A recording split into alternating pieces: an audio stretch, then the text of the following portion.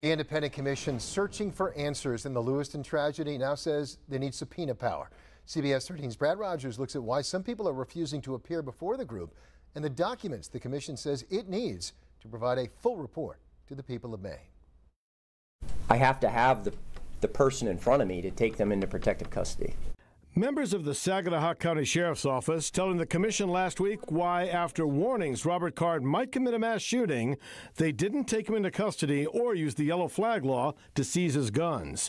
Today, the commission's director told the State Judiciary Committee not everyone is as willing as deputies were to appear before them. As the commission has undertaken its investigation, it has encountered several individuals who have either refused to appear or who have been directed not to appear by their superiors. Ann Jordan says that includes members of the U.S. Army. A bill sponsored by legislative leaders of both parties seeks to remedy that. The independent commission requested they have subpoena power to obtain documents and perhaps to compel witness testimony as it conducts its work. State police have agreed to turn over all evidence in the case to the commission, and commission members have agreed to keep that evidence confidential.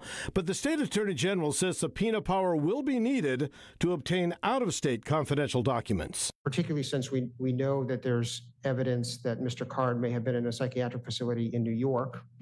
I'm thinking more about how this gets to that statutory protection for those records. Commission members and Governor Mills say this subpoena power is the only way to gather all the necessary facts and evidence for a full and complete report. Without such power, there will be scores of unanswered questions and missing information.